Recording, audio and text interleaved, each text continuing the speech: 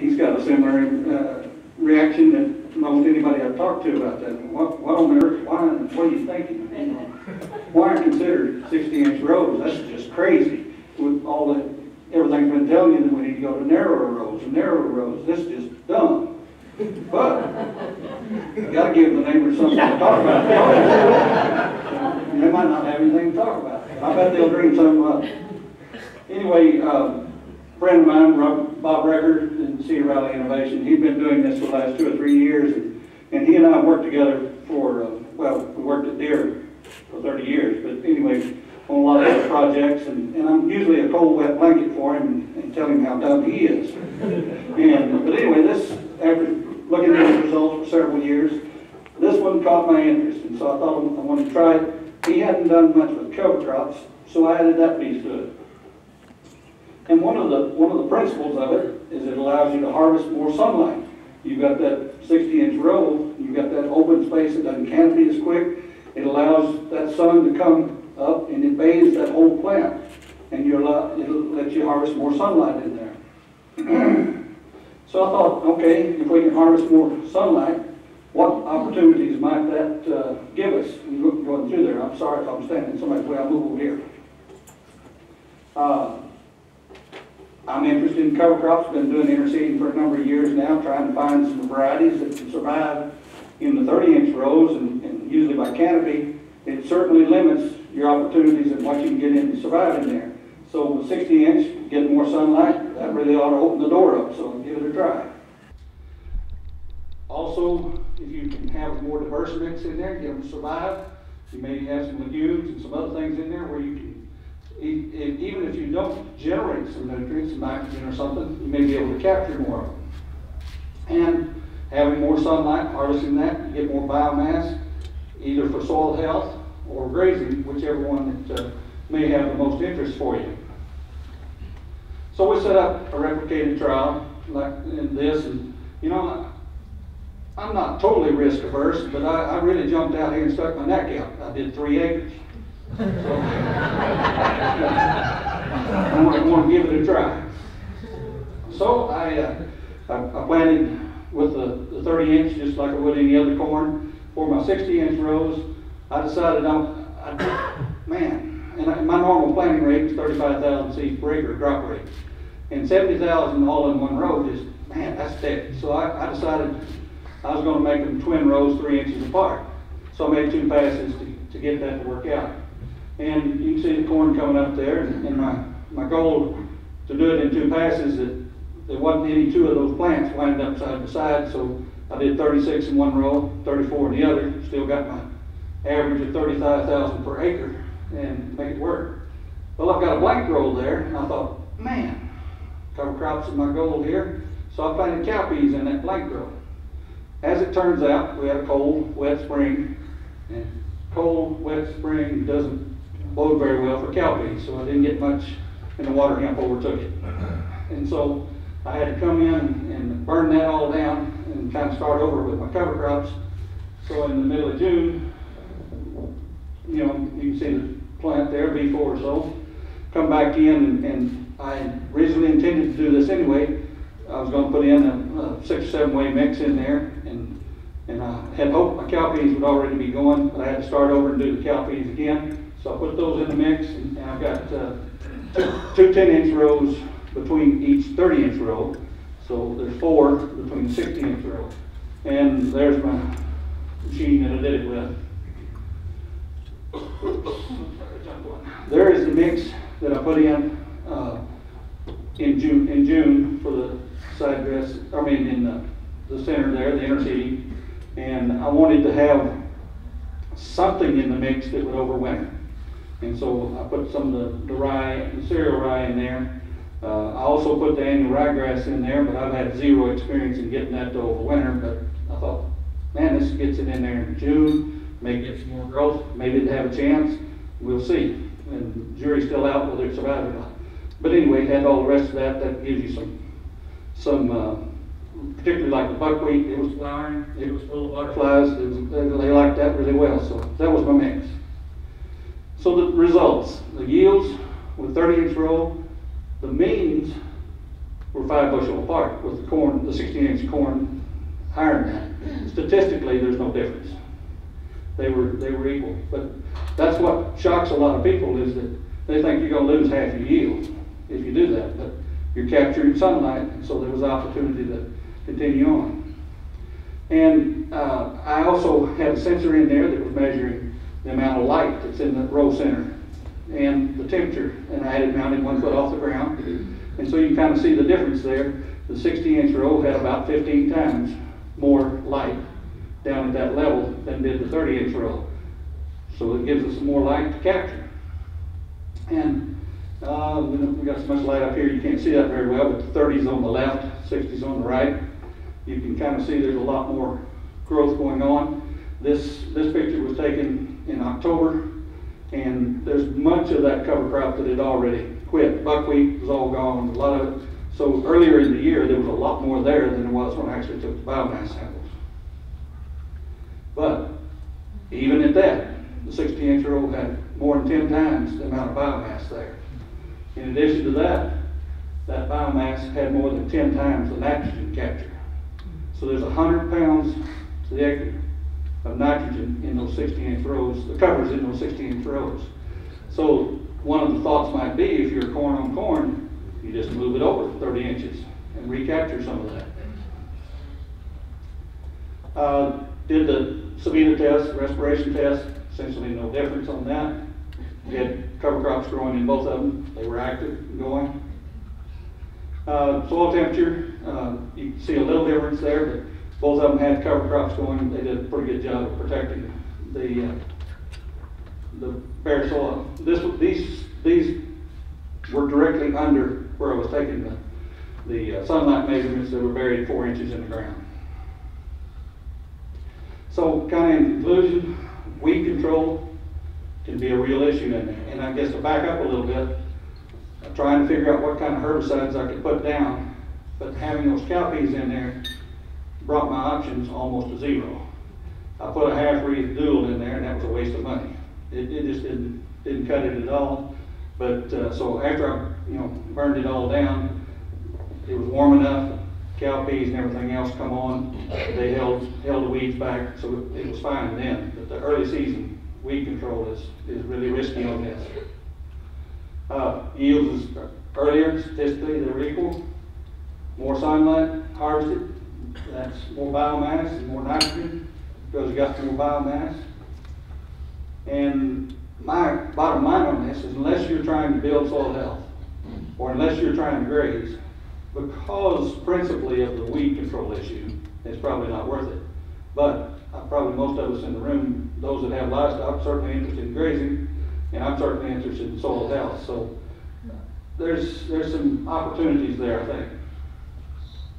So looking at what's next, well, it does, the weed control particularly troubles me, but I want to try to take a look and see if I can't figure out weeding and planting interseeding when I normally have been doing it.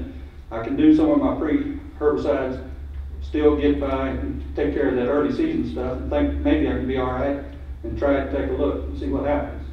And I'm considering repeating it next year, and the reason I say I'm considering it, where I would like to do it, I'd like to do that, move over 30 inches, but it's also in a field that I normally have in seed corn, and if I get the seed corn contract, it'll be soybeans.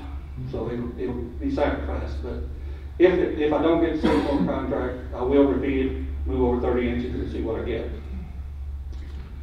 Some other PFIs that we're working on it, so certainly contact one of those or visit one of those, see what kind of results they had with it. I don't have their information, so I'm not sure quite how that turned out. But anyway, I did talk with Bob Record. He had 29 cooperators from Colorado to Ohio and visited with him this morning. And he basically would agree with my recommendation, unless you have soil health or grazing. It's probably not worth it because of the weed control. But he's still getting some of his data in. But in general, the yields are going to be approximately equal. He's hedging some, he's saying plus or minus 10%. But he's had some that's been better. And he said of his results, those that had a full replicated trial, the 60-inch typically did better. those that were better than nothing, you know, just one pass through the field, the 30-inch did better. And he said, in general, where they had cover crops, the 60-inch did better. Where they didn't have cover crops, the 30-inch did better. And I think that's largely weed control. So that's a quick synopsis of what I asked. Yes? I was curious with the herbicide application in a normal year, if you, would you be putting herbicide on after that June date when you planted the cover crop? And generally, I put none after that. Because if you get that cover crop up there, it's holding all those weeds back and they're not needed. I was just curious. I'm sorry, it was a weed control question. I didn't repeat the question. Yeah, Wade. So, strictly from production standpoint, it may not be worth it if you're just a grain crop producer and not interested in soil health or grazing. However, you're using half of the equipment technically, because you're only using half of the row units on your corn heads and half of the row units on your planter. If you were to remove those, you're running a 30-foot 6-row corn head instead of a 12-row, so there's a whole lot less machinery moving. You should be able to harvest at almost twice your ground speed. You're still taking in the same volume. Right, but you're using fewer row units, so technically you're using... But it's still the same volume coming through the combine. And his question was around, you know, you're only using every other row, so you can take, or his comment, I guess, you got less equipment coming through there. I mean, less equipment that you're using, so you can spread that over more acres. Is that essentially what you got? Well, yeah, but the real question behind that is because you're using less equipment technically, fewer moving parts are being actively used on your planter, at least. Correct. Would it be more economically beneficial to do it this way, just from a sheer numbers standpoint, because you don't need all those extra pieces now, so you can cut costs and equipment? You're going to drive half the slow planting, you're going to harvest the same speed, so you'd have to go to high-speed precision planting to get back up to the 5-6 mile an hour to plant 60,000 or more. Yeah. Why don't you come over and help me with my plan?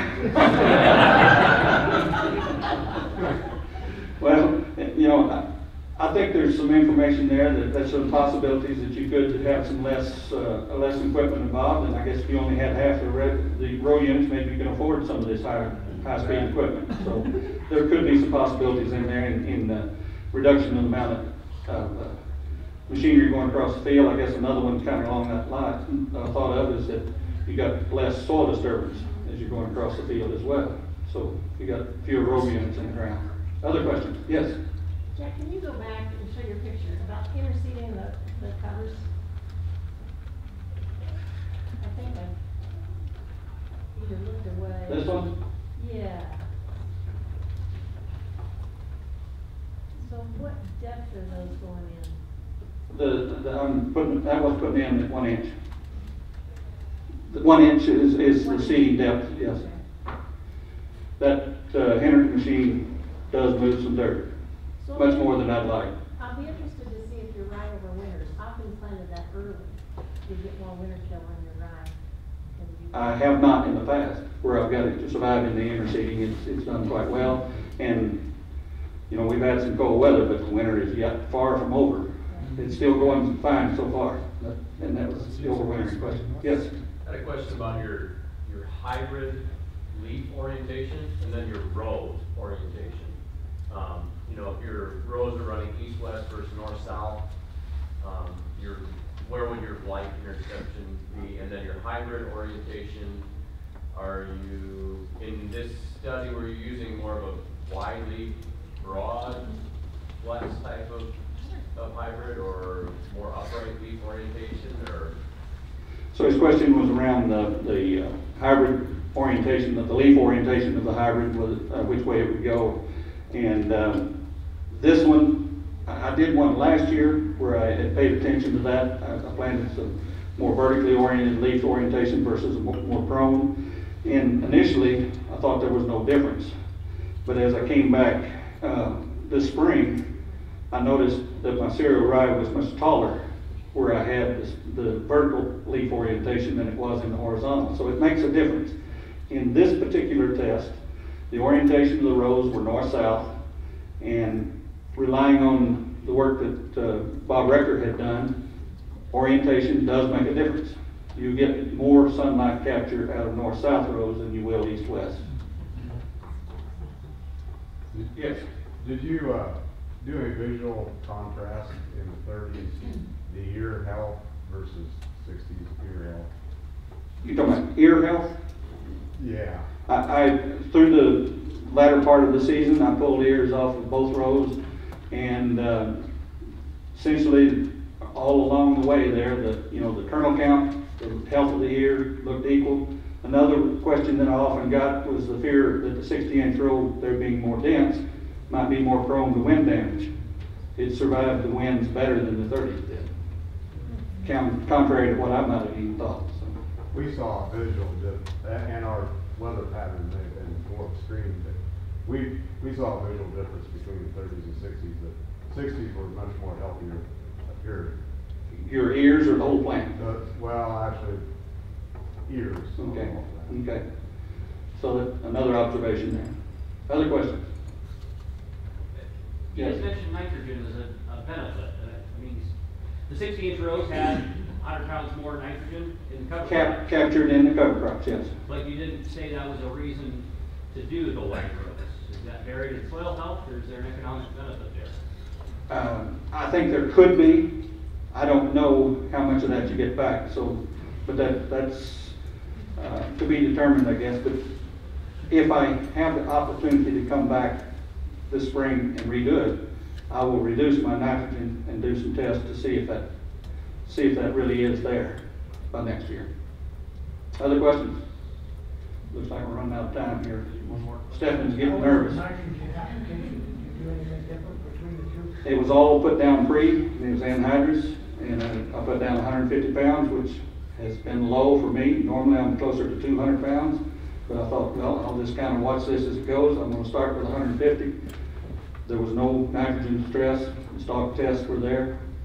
The plants had the nitrogen it needed. Okay, thank you. Exactly.